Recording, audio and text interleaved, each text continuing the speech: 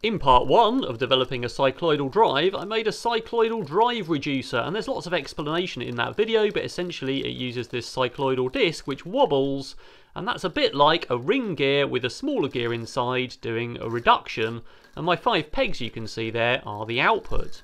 And I'm really looking for something that can be back driven so that we can use it for dynamic robots like robot dogs that rely on a low reduction ratio of less than 10:1. So the motor can be back driven, and that gives natural spring in the leg, holding it in place with a really high power brushless motor. And so far in this robot dog, which is OpenDog version 2, I'm using only 5:1 reduction belt ratios. So what we really need is to get nearer to 10:1, make sure it's back drivable, and make something light and cheap and easy to manufacture, hopefully with 3D printing to make it really accessible.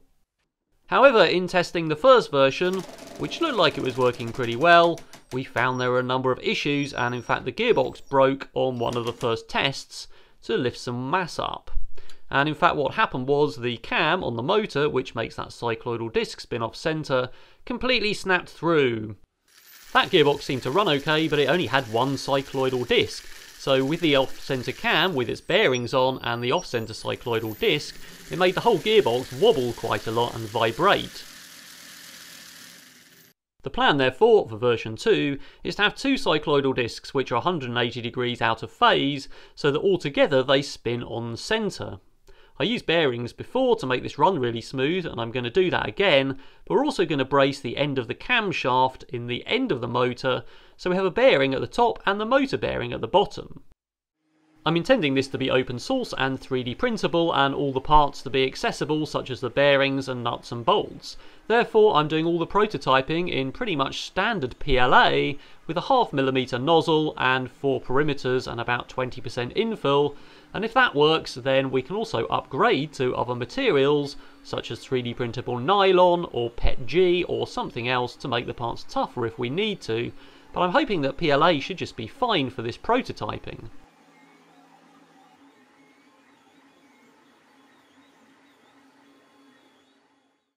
Thanks to 3D Fuel for the filament for this project and lots of other projects, so check out my channel for more 3D printing projects and check out 3dfuel.com.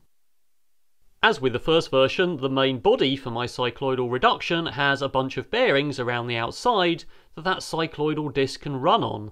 Each one only turns 1/10 of a turn each time that cycloidal disc comes round, so they're not going round and round really fast, but it just saves plastic grinding on plastic, which is where some cycloidal gear reductions tend to fail. I've got spacers which fit on top of that, so that we can put another layer of bearings on top of that for the next cycloidal disc. So there's my second disc, and that seems to run just as well as the first. If we look at those discs side by side, you'll notice that they're actually slightly out of phase with each other by 180 degrees. The motor I'm using, which is the same one as last time, did have a centre pin, but I've now removed that so that I can get some extra space, and that's for the new camshaft, which has a captive nut in the bottom, which would be blocked by that pin otherwise. It does have 4 bolts though, which will hold it on perfectly well. There's a bolt in the middle which should run perfectly on centre or thereabouts, and the off-centre cam you can see in the lower section which runs off-centre to move the cycloidal disc.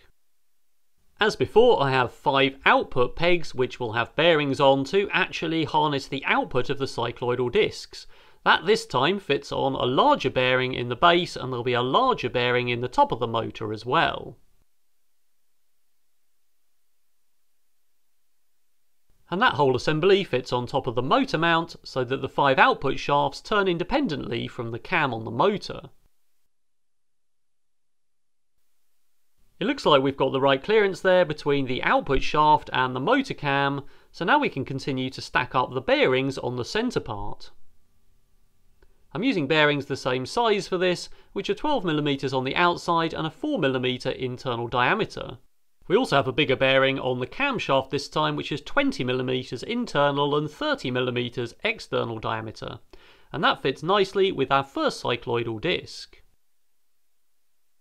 In order to get the next stage to run 180 degrees out of phase, we need to build this in stages, otherwise we wouldn't be able to get the first bearing and the first cycloidal disc on. So I've made a little keyway and an off-center piece which attaches with 2 screws. And remember that M4 bolt is going to run through the middle of everything to make it nice and strong.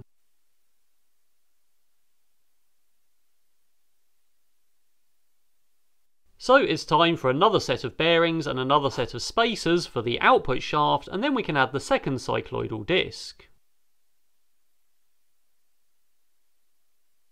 So now we should be able to see both discs are running, but they're running 180 degrees out of phase with each other, and of course that cam is also offset by 180 degrees, so altogether it should run on centre, minimising vibrations.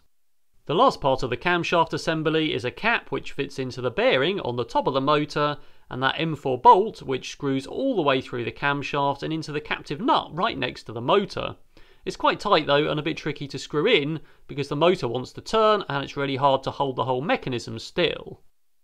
But once that's fitted, everything seems to run pretty smoothly, and now it's time to finally put the top of the motor on.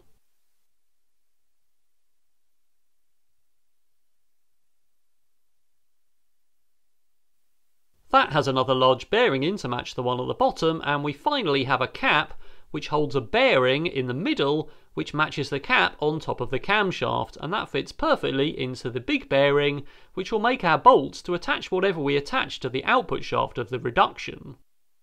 As before, I'm using a large LiPo that can source plenty of current, an Arduino in a box with a knob we can provide a servo PWM signal to a VESC.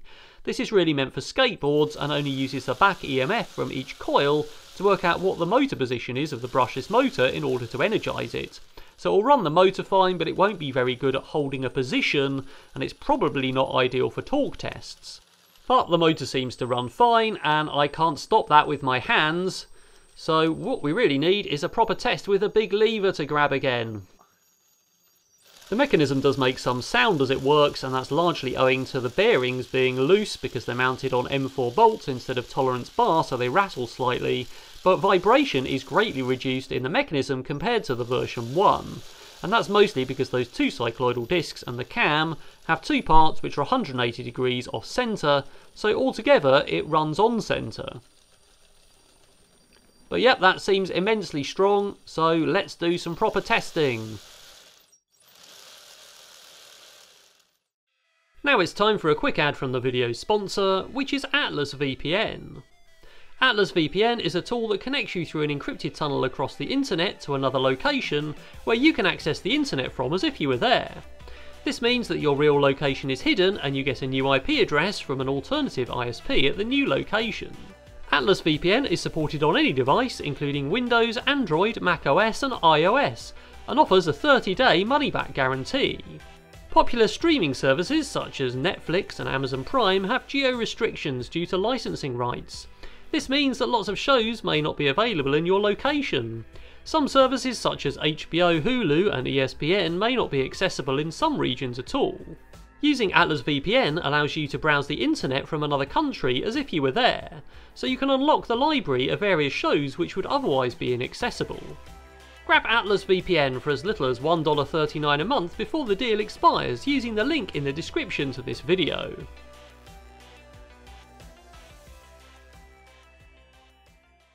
I thought I should open it up again and put some silicone grease in before we do too much testing, because although most of the friction is between the cycloidal discs and the bearings, the cycloidal discs are resting on each other and also resting on the top and bottom housing, and everything's still 3D printed in PLA, which is pretty low temperature melting point. We don't want it all to melt with any friction.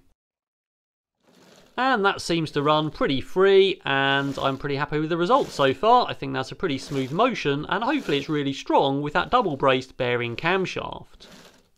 In terms of mass, it's a bit over 1.1 kilograms. The previous version was 850 grams, both including the motor, which weighs about 450 grams out of the total mass. So it's time to make a bracket to hold that motor that I can screw down to something and attach it to the bench, and also a piece to attach a lever to, which we can attach some mass to. This time I've made a piece which will take a piece of 2020 extrusion, so I can vary the length really easily. We still have a 10:1 reduction, so no doubt really that that will be fast enough for a robot dog's leg joints, both at the hip and at the knee. Can't really see speed being an issue there compared to the 5:1 belt reduction. If I try and stop that with my hand, it feels pretty powerful. It would probably take my fingers off if I wasn't careful.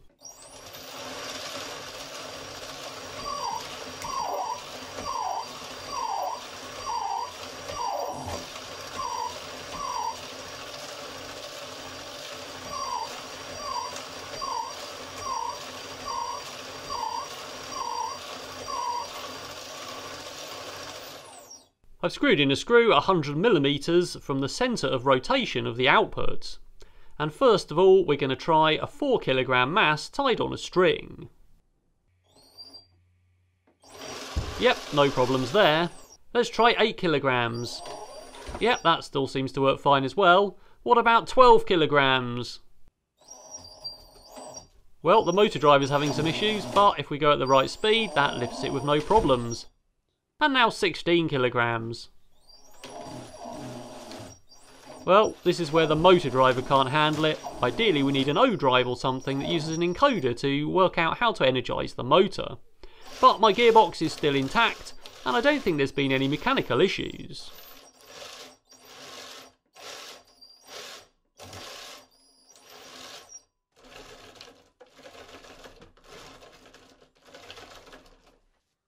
I thought I should check inside to check there haven't been any issues, and everything just seems to be absolutely perfect and still all held together in one piece, so it's much better than the version 1.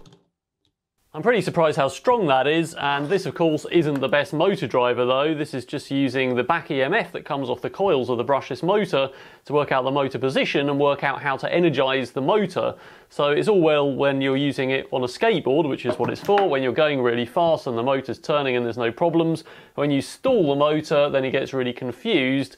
And that's why basically the motor driver just won't control the motor anymore, even though the gearbox is perfectly strong, and I'm pretty sure the motor is perfectly strong as well. So what we really need is an O drive that uses an encoder on the motor so it knows accurately where the motor position is and where the phases of the motor are so it can energise it. Then we can do holding power and everything else. And that of course is what's in OpenDog version 2, which works perfectly well and it's pretty strong.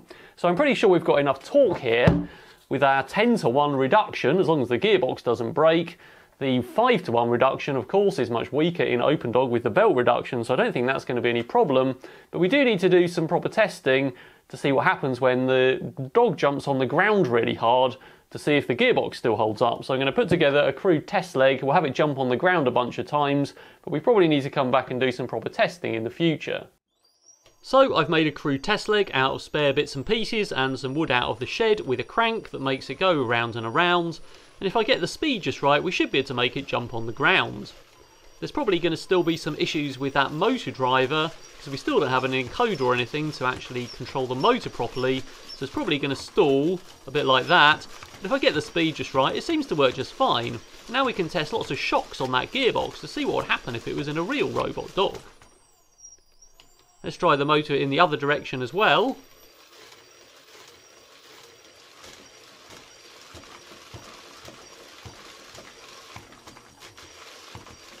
And there is actually quite a bit of mass hitting the ground here due to the gearbox itself and also that massive chunk of wood, which is a piece of fence post making up the upper leg. And yes, that's my foot sticking out because I'm sitting on the table to stop the whole thing falling over. But a couple of things seem to have broken.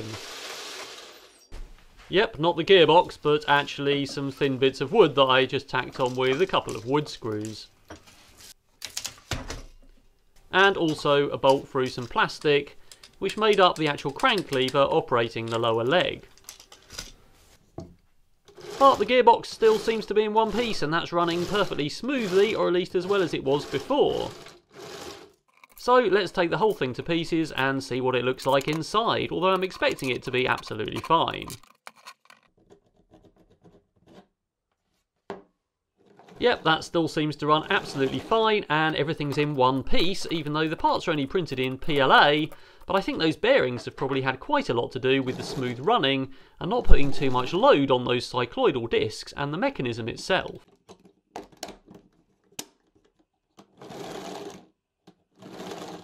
Well, it looks like I've made something pretty good this time. I'm going to publish all the CAD and code as a solid model so you can modify it, and it is open source so you can do what you like with it, and that's on GitHub, and the link's in the description to this video. I've published the version 1 as well, which you should probably ignore unless you want to make a much lighter one that doesn't need much load on it. So there are several improvements to this we could make. We probably do need a spacer between those two discs, or we could make the discs out of something more slippery like Teflon or Delrin, although there's no ill effects really so far in having them in PLA. I think I'd be more comfortable if they weren't rubbing on each other.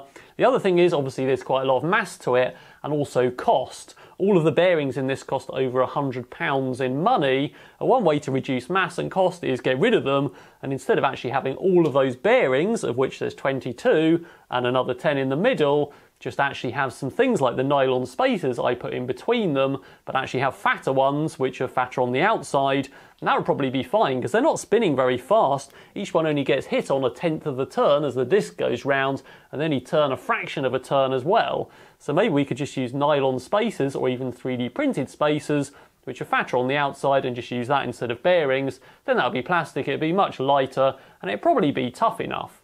But that's something we need to do in a future video, and what we really need to do to test the robot dog leg properly is make 2 of these, put one on the knee joint, one on the hip joint, and then have the thing actually jumping on the ground and seeing how much force we can apply to the top with the holding power with a proper motor driver. But that will be coming up in the future when I think about OpenDog version 3. So, quick ad for my Patreon. If you want to support me through Patreon or YouTube channel membership, those links are in the description below. Patrons and YouTube channel members can get access to all the videos up to a week early, and also sneak peeks and pictures of what's coming up and be involved in all of that discussion. Alright, that's all for now.